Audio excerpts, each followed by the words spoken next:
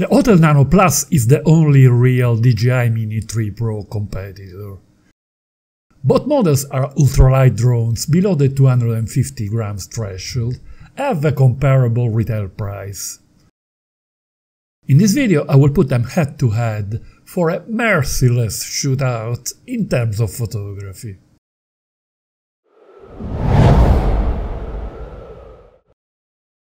I will not go here in depth into the specs of the two drones, as I already treated it in my specific photography analysis of the two models. I will publish a link at the end of this one.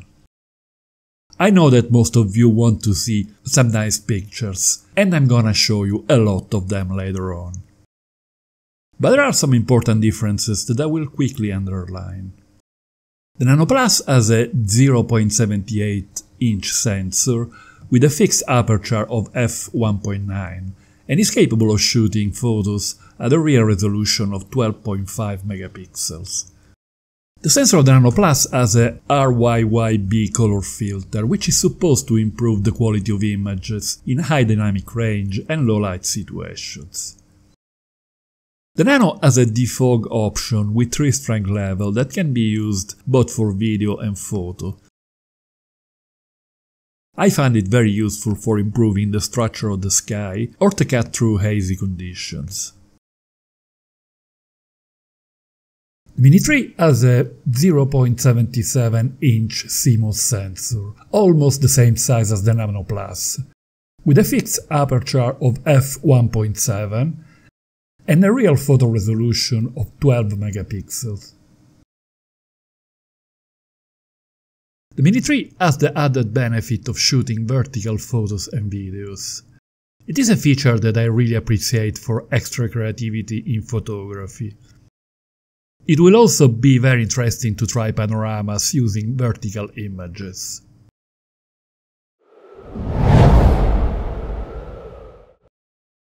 But the quality of JPEG file is very important for users who don't rely on computer post-processing or need to post their image immediately on social media.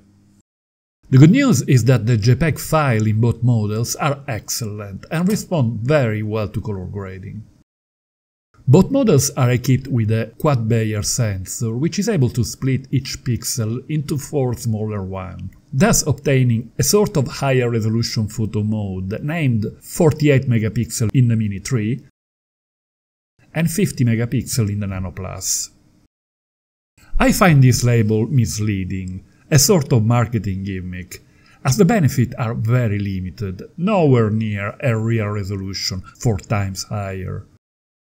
In the Mini 3 we have to zoom deeply to notice a slight increase in detail, but in this first iteration, in situations of high dynamic range, the images show a huge amount of chromatic noise in the shadows. Therefore, I don't suggest using this mode until the issue will be fixed by a firmware update. With the Nano Plus, the increase in quality using the 50 megapixel mode is in my opinion more evident. In both models, the files of these higher resolution modes are quite demanding to post-process if inserted on a video timeline. The raw files of both models have an area in the middle with higher luminosity and a tendency towards a magenta cast, which is quite annoying. This is due to the fact that most raw processing programs don't have a specific lens profile yet.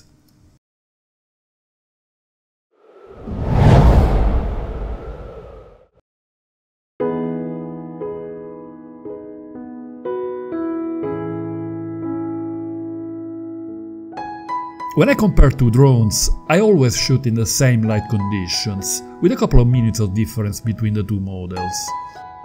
This time I couldn't do it, as my Nano Plus is not feeling well at the moment.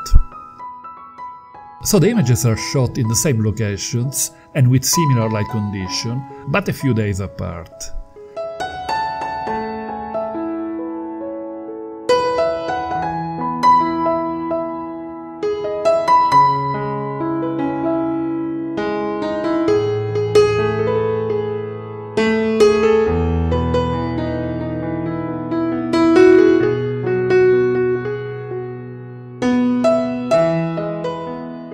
As you can see, there are noticeable differences both in the amount of detail and in the color rendition. It is in large part a matter of personal preference, so let me know your opinion in the comments below.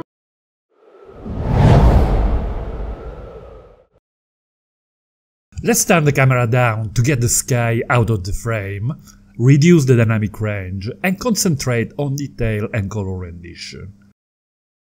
I have noticed that there are mixed feelings about the Nano Plus.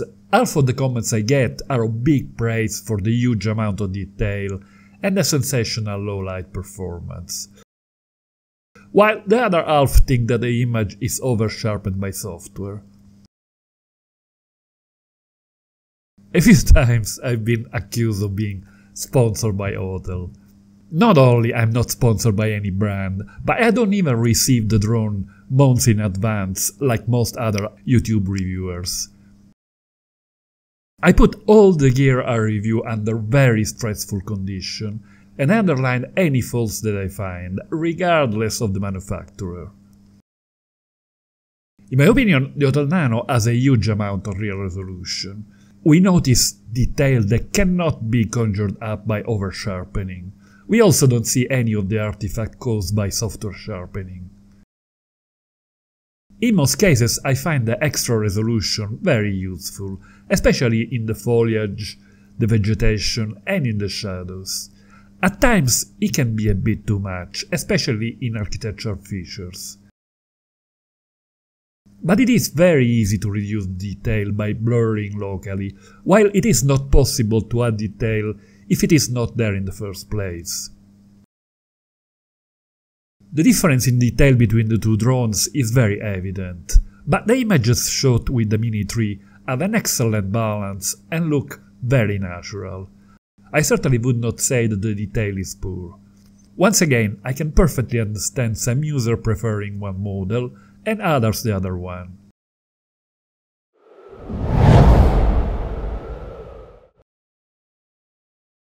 Now the matter of all big drone tortures, shot against the sun. As I said earlier, sadly the images were not shot in the exact same light conditions, but I've tried to pick very similar situations. Both drones cope extremely well with the sun in the frame. The lenses in both models are excellent and we don't see nasty flares or loss of detail and saturation around the sun. These are results that would have been unthinkable only a couple of years ago. I find that the Nano Plus managed to gather a bit more light in the shadows, probably due to the RYYB filter.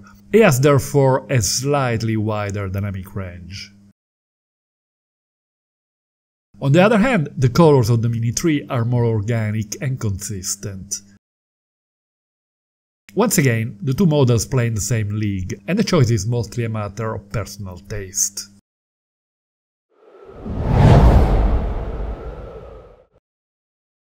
The Nano Plus performs incredibly well in low light, to the point that in my analysis of footage with this drone, many users would not believe that the clips were shot at night. For night footage or photo, this drone comes from another galaxy. Probably due to the combination of the RYYB filter and the f1.9 aperture. In post-processing, it is possible to make these images look as if they were shot in full day.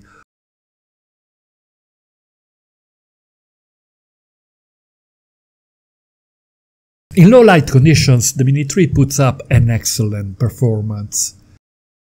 It is amazing to see how much the last generation of the Mavic line has improved in the last couple of years.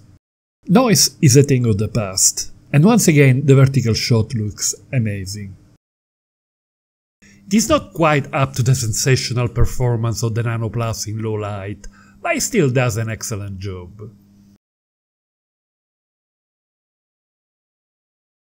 Apart from low light, the two drones are in the same league, but with big differences in terms of detail and color rendition.